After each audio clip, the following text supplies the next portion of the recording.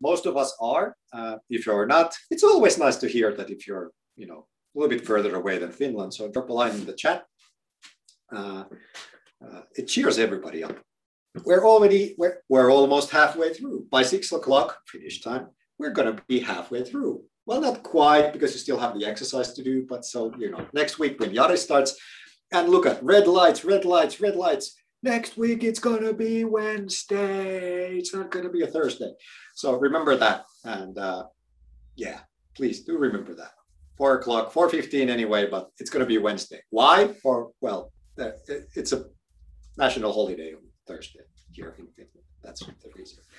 And let's not go there who actually changed the lectures to be on Thursday and not on Wednesday. Yeah, let's not go there. That's a good point. Who was that? Who was that? So today we're going to talk about those magical words, which actually brought, I'm going to just jump into this next slide. That was a really good point in one of the feedback channels. Somebody asked, why so much about agility and lean? Isn't organizational change a much wider topic? Absolutely. Of course, it is much wider topic. However, a couple of reasons why we focus on this, or lean agile design perspective, is first of all, it's practical. And one of the themes and the theoretical backgrounds for us is kind of this practice-driven approach. Remember the John Shook principle, but changing organization culture happens through behavior practice. So that's where it fits in. That's kind of our perspective. Second, it's very topical. If you go out there and talk about organizational change in the past, I don't know, 5 to 10 years, and I'm saying 5 to 10 years into the future, these buzzwords are going to pop up. So that's a good reason. And third, it's a great example. And actually, one more reason is that's something I know about. So I rather not talk about stuff that I'm not an expert of. But these things, I kind of consider myself an expert. And we can't cover everything in this course. So let's cover the stuff that Jari and myself are comfortable with and we think are important and topical and so forth. However, last year also this was brought up, and I kept this slide from last year because I was supervising a master's thesis on change management. So it was very easy for me to just give pointers that, of course, change management. I guess there could almost be a department in some university focusing on change management. It's such a big academic topic. So there's plenty of models. There's a lot of literature. So check them out. And for example, the one is from 1951, which is just a great example of how change management has been studied for quite a long time.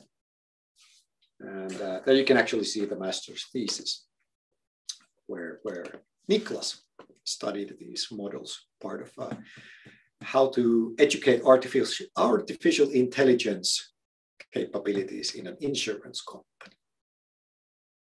That was Niklas. Well, let's talk about you. Exercise 2. Thanks for everybody for submitting them. I think it was Kiara or Lee who just commented earlier today that excellent. Pretty much everybody actually returned the exercise and in time, more or less. So it's really fantastic. The wheels are turning smoothly and smoothly. A couple of things. I, again, picked up a few things you said that I thought were brilliant, insightful, or otherwise important. This is kind of the same with the exercise last week, which we call the temporal onion. The same as with the static onion is that, of course, the whole point is the bigger context and reminding yourself of the big picture. This one I liked a lot. It works in Finnish the best, but one of you wrote that big changes take time, and having a roadmap, kind of a temporal dimension of what's going to happen, really soothes you. It makes you calm in all of this uncertainty. And I love the Finnish expression, roadmap rauhoittaa. I'm going to use that forever now on. That's brilliant. And this one, when something new is developed, it's beneficial to be conversational from the beginning. That was great. That's really well said. Especially, like I underline over there or highlight the conversational. So it doesn't have to be Doesn't have to be official or stiff or, top-down orders, but rather definitely have the conversational approach. That's already more about facilitation there. How do you make people willingly talk about these issues? This one was great. So the person wrote, it's interesting to try and figure out the past. We are now solving problems that derive from the decisions made in the past. And then the person continued, wondering what kind of problems our decisions made today generate after 5 years from now. That's a really nice way, because immediately I kind of thinking, yeah, you could kind of make this time machine exercise with the temporal onion, that, jump into the future and look at your present time as some decisions that you're going to have to live with. Just kind of another maybe a facilitation gimmick of how do you make people think about whatever you do today or this month or this year, what are the implications in the future? It is really about. And then it helps you to understand how the past actually shapes the decisions we do today. Whether it's a small thing or a big project, that's the fact. And that was the whole point of the temporal onion, was to help you to think about the future. And based on this quotation, think about the future as a past, as a history. How would you like this project today be written in the history books? And that's a really nice way of starting the conversation about the impact and what is desired and so forth. So at least to me, I think that was an insightful, thought-provoking comment. And then last, thank you for the candid feedback. Somebody wrote that, yeah, I'm kind of missing a bit the objective of this exercise. Why are we making you do this in relation to change management?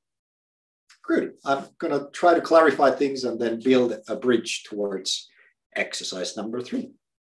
So here we go. Now, we've had these 2 exercises by now, and they are there to clarify. The first one was really to help you to clarify the organizational context for change. So if you are doing change, whether it's a small change, let's say that, I want to change how I do things in my work, or I want to change the work I do. Well, you need to understand the bigger organizational context for you to be successful. And then last week, of course, we had the point of the exercise was that, okay, if you want change, how do you help people to clarify what's the desired impact of that change? Well, let's draw a timeline and let's talk about the future and let's talk about the past. That was the exercise last week.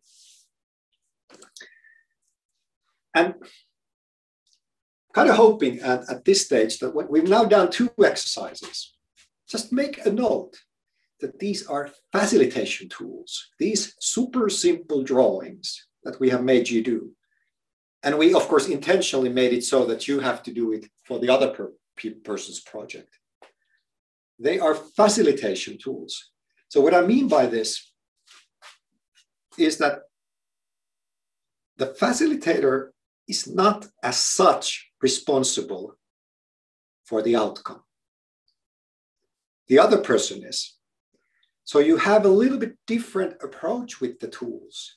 The idea for the tools is not to get the right answers. The idea with these tools is to start the conversation and start the thought process of how do the people who have to come up with the answers, how do they spot problems, issues, risks, what kind of actions they have to take. So it's a very thin, it's a thin line between these two, that you actually use tools to get the answers. For example, what's our goal? You might have a tool to help you understand what is the goal, but it's a slightly different tool and a very different approach if you're trying to help the other people to come up what is our goal. And this distinction, once you get it, then you kind of graduate from the Facilitator Academy. That's kind of number one. But it's although it sounds very simple, it's not that easy to understand in my experience. And I actually talked this week with another colleague of mine, and he said that, there's a lot of service design professionals who do a lot of facilitation, and they don't make this distinction. They kind of think that I have to have the answers. And there's nothing wrong with that, but just to understand your role as a facilitator or actually a responsible person, that's important. So like I say in the second speech bubble, spot the difference between facilitating an answer and actually coming up with an answer. And the tools we show you here are for facilitating the answer. You can have the lean canvas, business model canvas, lean service, the world's full of tools to coming up with the answer. We're talking about facilitating an answer. That might be one of the main points of today's lecture, by the way. Can I say something? Yeah, go ahead. Yeah. I would say that this is one of the main points of the whole course. When we talk about the change agent's role, of course, there's because we tend to be so knowledgeable, we have so many good ideas, and we know better. That's our tendency, and really putting that aside a bit when we are in a facilitator role and helper role. And next week we will talk about that more. But I would like to emphasize that this is one of the key moments and key challenges as well. That we made distinction between these two. And yes, just wanted to emphasize. Thanks. Yeah, thanks, Jari. Absolutely. And I guess you can take the word leadership here as well. Let's not go there, but what is leadership? Is it that you tell people what are the answers, or is it that you facilitate people to come up with the answers themselves? Let's go for exercise number 3, because that's the third one in our 3 facilitation exercises. So we first had a tool to facilitate the organizational context, a tool to facilitate the desired impact, and now, we're going to have a tool to facilitate the success criteria. And it's a dumb tool. And sure, most of you are familiar with it. It goes with the theme that we have, that all our tools are dumb, silly, and simple. So this is literally dumb. And of course, the dumb is an acronym for the 4 words, that if you set a goal, it should be doable, that it's realistically done in the given time frame and the resources. It's understandable. Everybody who's married to the tool, to the goal, understands what we are trying to achieve. It's measurable to some degree. You should be able, when you're done, you should be able to say whether you achieved the goal or you didn't. That's what measurable means. It doesn't mean that it has to be a number. No. In my interpretation, it means you need to be able to know whether you have reached the goal or not. Fourth, it should be beneficial, which is obvious, it should take you towards the desired impact that you have just done in the previous exercise. I'm not saying this is easy, although it is dumb. Sometimes getting dumb goals is difficult. I'm going to talk a little bit about that. But it's always, always, always worth pursuing, because whatever comes up with the conversations of coming up with the dumb answers is going to be beneficial. Some people use SMART goals, and then you have these keywords: specific, measurable, achievable, realistic, and timely. Yeah, but I'm more of a dumb person, so let's go with the dumb goals. There might be another acronyms to use here, but I'm sure you get the point of them. So here's my point. Let's go how easy this all is. We all know goals are important. We should have goals, especially when there's more than one person. We need to kind of go towards the same goal.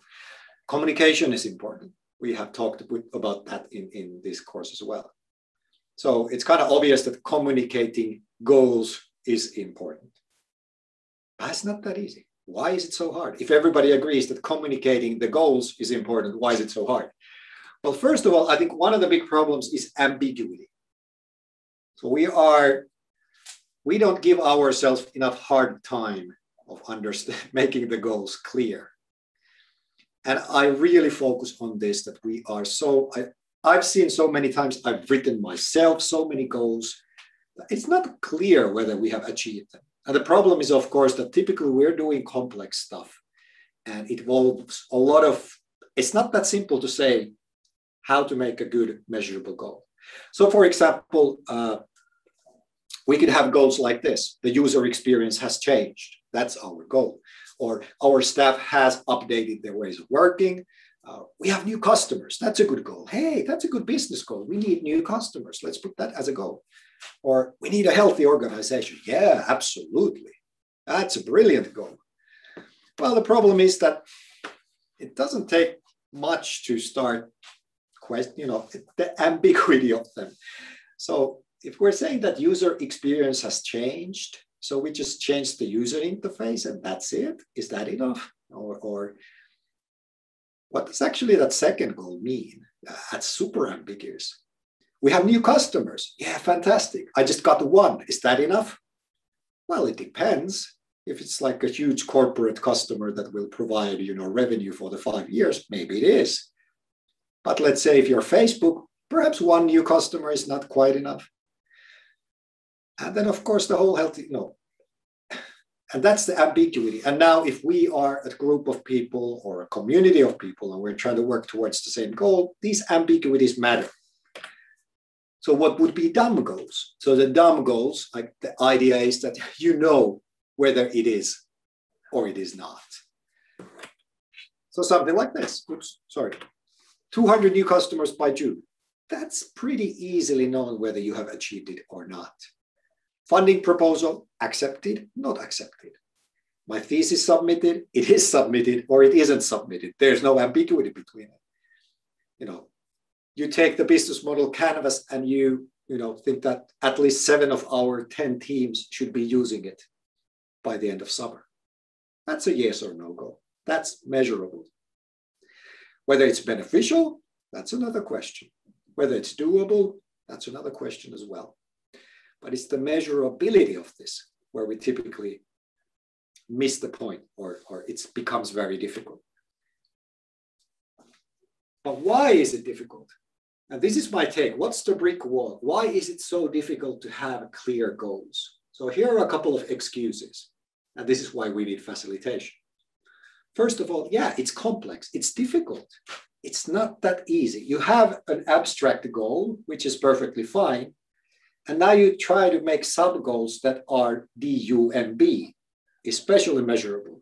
It's not easy. Make no mistake. Maybe sometimes it's not my job. It's our boss's job. They're responsible for the bigger thing. Or maybe you say there's so many stakeholders. It's a network of people. Let's not do it. It's just too difficult. Or maybe we just can't measure it. It's too difficult to measure. We can't put a number on it. And then one of my favorites is, we'll see. Time will show whether we have succeeded or not. We'll see whether we have been successful. No point of working on this beforehand. Or we have never done it before, so why start? And then last one, no one asked it. No one asked for it.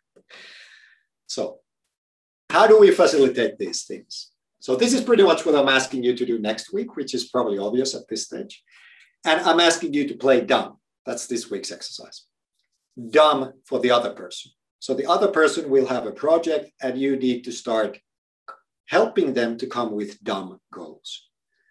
So just, it's very simple questions. Again, the conversation starts. How will you know you have been successful? What needs to happen 6 months from now for you to be happy? It doesn't have to be, the happy part is just a little trick you can play so it doesn't go into official KPIs. But it's like, what would you make happy? What do you think is a good goal here? What would make you proud? What would make your team proud? And so forth. How will you know if that has not happened? That's another way of approaching these questions. How would that be beneficial? Is one customer enough? How many then? Or let's have more revenue. Okay. Can you give me a number, a percentage? So forth and so on. kind of as a facilitator, this is very simple, as you can see. But let's try that out and let's see what happens. And I'm sure you have a lot of experience in this, whether you just, you haven't maybe realized it. But the fun part is to doing this in pairs. So you can definitely have a distinction between the person who needs to come up with the answers and the person who's asking those dumb questions. Now, here's a little trick I do. I've been doing this for ages. It's just sometimes the problem is that when we talk about goals, they become too official or too formal. So there's a little trick I use is playing dumb with champagne. So, just set up the thing like this. I bought our team a bottle of very expensive champagne. And we shall drink this bottle if we have been successful in 1 month. So let's now, the whole team, come up with 4 criteria whether we can drink this champagne at the beginning of June.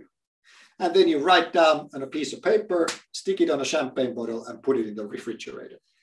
And then after 1 month, open the refrigerator and then you can look, did we meet those 4 criteria? Yes, we did. Take the champagne and drink it. If we didn't, let's leave it there and have a new set of goals. That's as simple as it gets. It doesn't have to be, we need to talk with HR about our incentives and the business proposals and everything. No. What would make you happy? What lets us drink this champagne? What are the criteria whether we can celebrate or not? So really think about it. Maybe have fun with this week's exercise. Ask the other person, okay, if I had a bottle of champagne, write me down the criteria. And the fun part about this exercise, and when I have using it, is that the person getting the champagne writes down the criteria for themselves. And typically, if I'm the supervisor or the boss, I'm like, okay. So it's that, I'm not giving any success metrics. I'm letting the other person to define their own success metrics. And that's people are not necessarily used to that. They're like, well, the boss tells me the success metrics. Okay, let's try that. I'm not going to say anything. What are the criteria for the champagne? So here we have, those are the 3 exercises. The third one we're going to have starting today.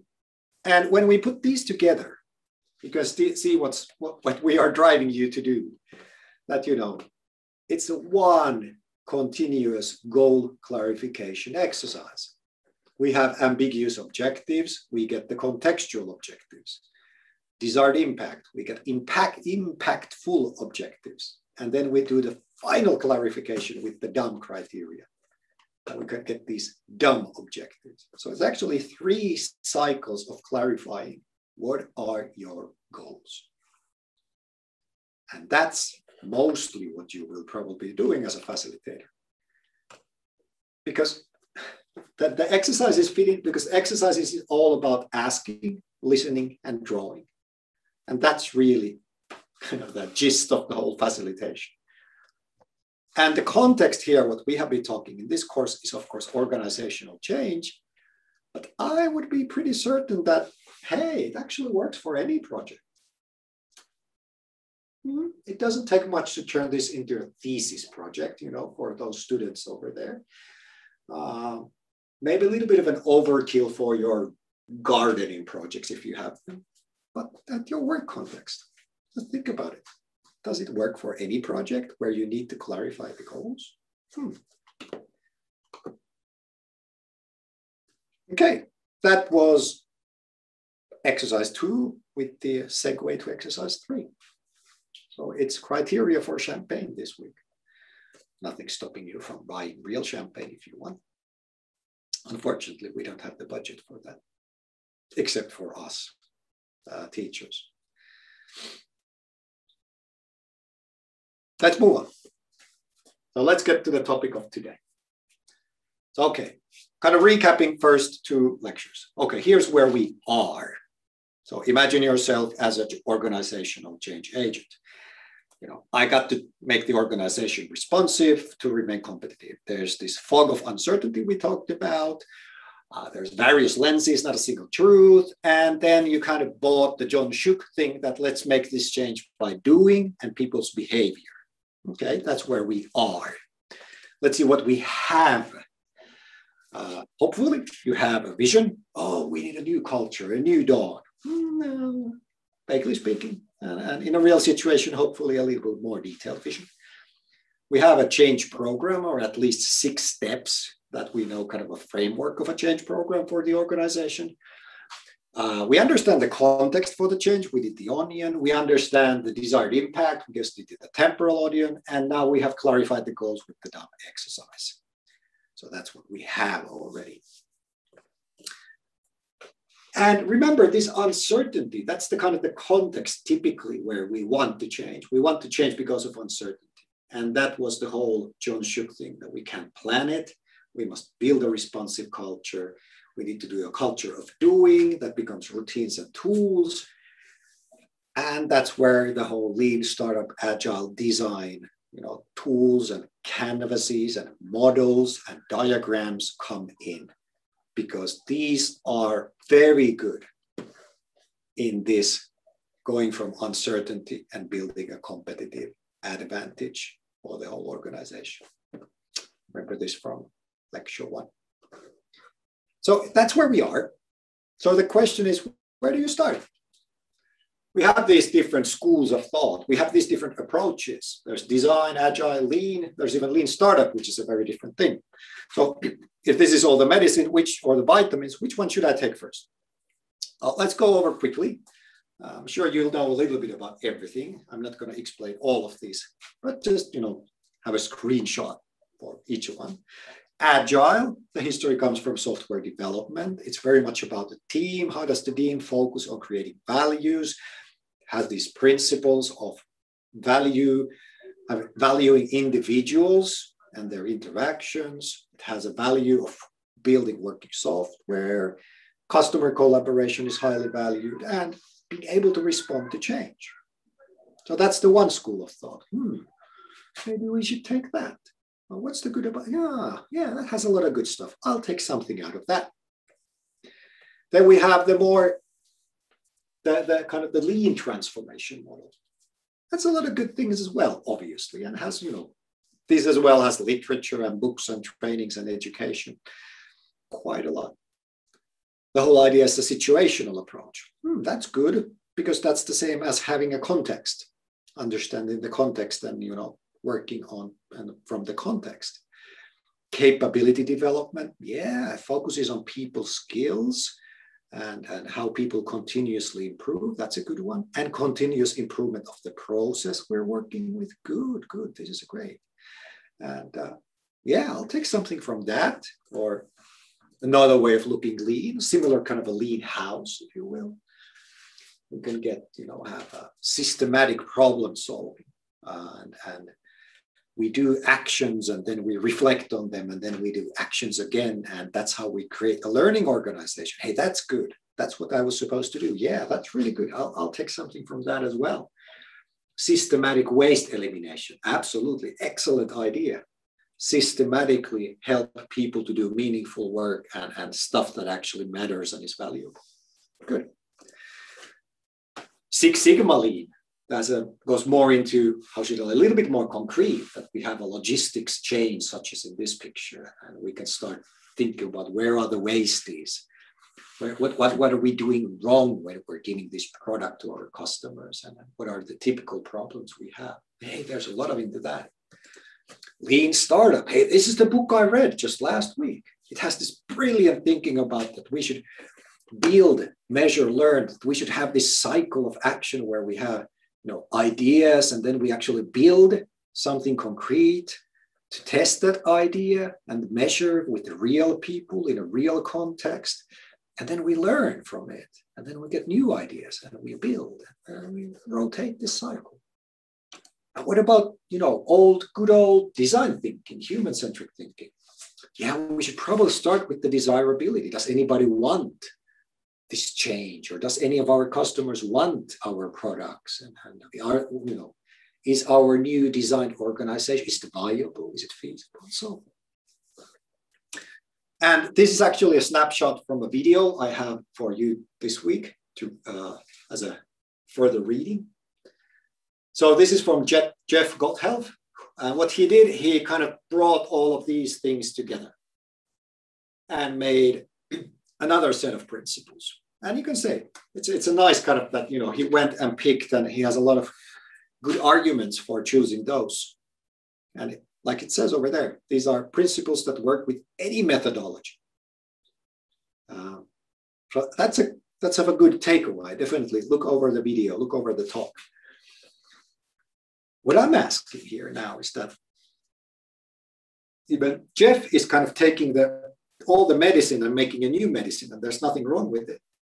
But what I'm asking together with you is that if these are the medicine, what's actually the illness behind it? If these are the solutions, if these are the approaches for organizational change under these circumstances, what's the problem that we're trying to change or solve? And here's my take on it. If we take design, lean startup, and agile, and kind of put them together and look towards the sun, and kind of that what kind of comes through, what is similar with all of these? What are the clear similarities between all of these different approaches? My argument is that thing in the middle. They are all trying to cure or give an answer to those two questions. What is valuable work? So when we have smart people doing stuff, they need to know what is valuable and also what is valued in general. Not just, if I spend one day doing this, is this valuable for us? But also kind of culturally, what is valued in general? That's really what comes through from all of these schools of thought. And also stuff like that I have in the list. Lots and lots about how does a team work?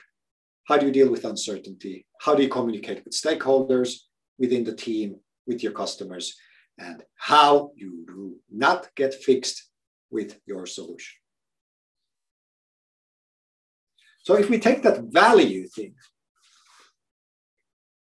so if we put all of these together and the common denominator is value. So does it mean that if I'm a leader or I'm a facilitator, the answer is that I will just tell people what is value and everything starts kind of falling into place? Is that how it works? So if the value is the key question, if value is the illness, let's just solve value. And to give you an example, this is almost like another bingo. Have you heard? Have you seen a sentence like this? Now it is bingo. You could write bingo there in the chat. It is bingo if you find all of them familiar, that you have been in a situation where somebody said something value driven, or, we should reduce waste and focus on value. And, let's do something valuable to our customers. The point of this company is to create values and deliver value. My point is that it kind of feels sometimes that if we just solve what is meant by value, then actually things start falling into place. Because the value term is so much used in contemporary leadership conversations and all of that. Now we're getting to the problem with the problem. Now let's say that we have 1,000 employees. Well, of course, they have 1,000 different definitions of what is value and valuable. And if you just go and say, let's create value, you can see where the problem is. And the thing with the term and the concept of value is that it's not something you can just buy from the grocery store and insert into the organization. It's not like you can take a dictionary and say, this is what is value. And then you're just going to put it into the organization machine and it starts working better. The problem is that there are no ready answers or things such as value, or questions such as what is valuable for us? Because it's just like what Jari talked about, the whole organization. It's so contextual, it's processual, it is relational. And we're going to get back to that after the break. But what we can start doing, and that's the point of today's lecture, is that we can start a process to create shared meanings. What do we mean by value in our team? What do we consider valuable work in our department? What do we consider customer value to be for our company? And that's, of course, like I said, that's a process. That takes time. That is what facilitation is very much about. And it might be a little bit discouraging that what we have been telling you here is that there's no single tangible organization culture. It's not a singular thing that you can start changing. There are lenses and there are experiences and relations and, no, that's what we talked about 2 lectures ago. And now I'm also telling you that this kind of key component that everybody's talking about, value, valuable, there's not a clear definition for that either. So I don't blame anybody for kind of sitting there on the beach and being slightly depressed and going that, no, I really like the old way of leadership. That this is the organization, and I'm going to define you what is value and what is valuable. Yep. Now let's see what you have been saying or thinking. I'm going to now have a look at chat. Any comments you want to just put there?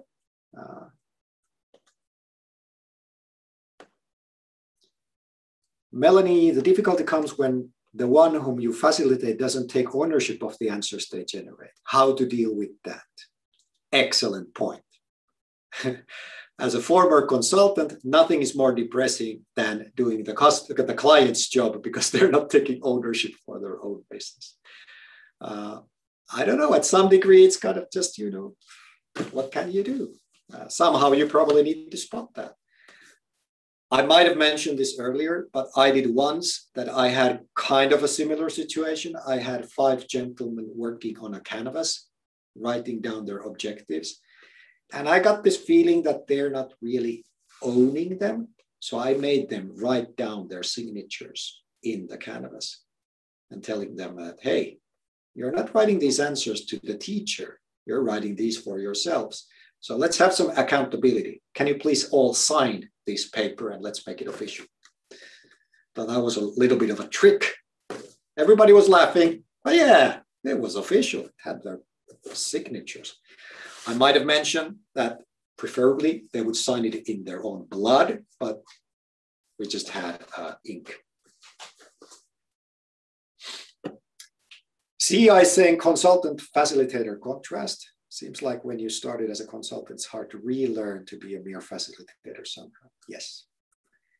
And also goes to the leadership part. And those of you who are supervisors, bosses for other people, it is this balancing. How much do you tell people things and how much you kind of want them to kind of find the answers themselves.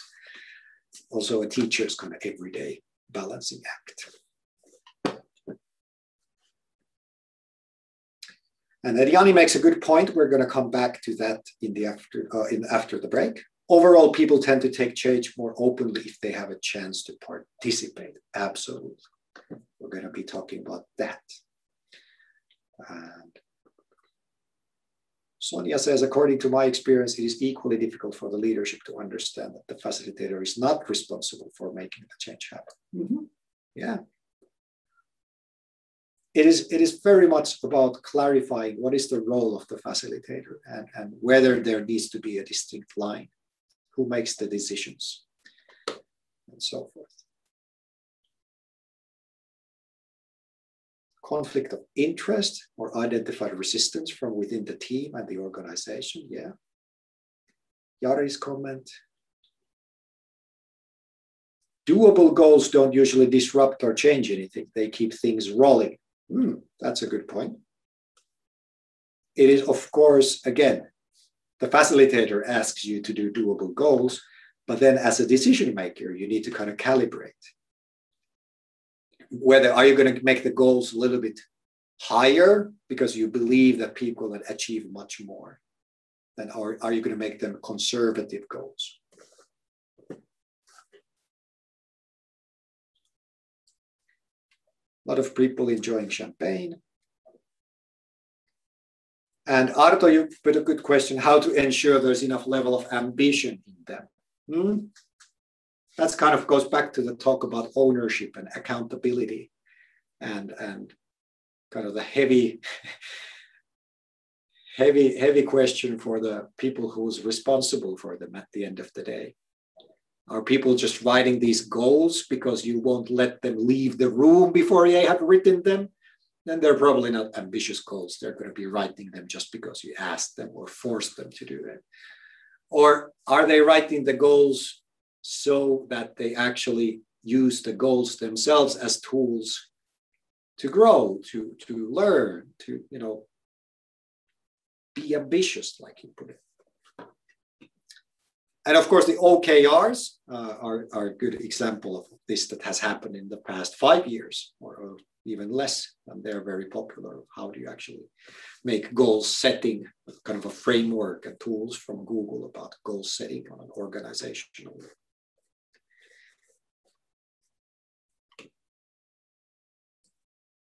If the team decides for a goal to open the champagne, would it max 4 cups of coffee or something similar? Yeah. Well, then the team, if the team themselves says that the champagne goal is that, we drink 4 cups of coffee by the end of the month and we can open the champagne. Well, they know themselves that they are not taking it seriously, and they know themselves that they're making kind of they're not doing a favor for themselves either. But it's a good way of measuring also how committed, how much ownership, and how much, what's the stage of the team. You can take the dumb goals exercise as kind of a test, the level of commitment, the ambitiousness, how well does this team work, or how well do they understand where we are going. And if any of you have been facilitating similar situations, you know quite well that you can very quickly see the kind of the situations about the team and the people and their kind of knowledge levels just by putting them through this exercise.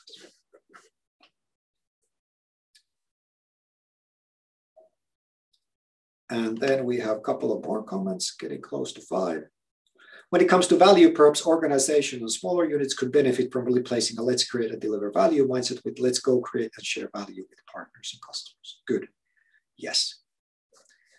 More of a network. Doesn't, of course, solve what is value. And the more people you bring, the more you need to facilitate a shared meaning for the word value. The discussion theme of value is very important and difficult. In some business fields, value and rewarding are connected. Yeah. You change value, change rules of rewarding. I can tell this is emotional. It is a cultural change. Absolutely. And definitely the word value is often synonymous to money or profits. And then it goes into incentive systems, especially if you have salary bonuses and all of that. And when you have incentives and individual bonuses, it gets personal. So maybe that's something, at least what I took on from your comment as well. And when it gets personal, it gets emotional. So that's why we need facilitation. And that's why the whole thing of facilitation is to unsurface these things that might be blocking us from achieving the actual business goals. That's 5 o'clock. I hope I didn't go too fast because some people said that last time was a bit fast. But here we are. Time for our 5-minute break, and then we go into shared meetings and the breakout room. See you. I'll continue 5 past 5.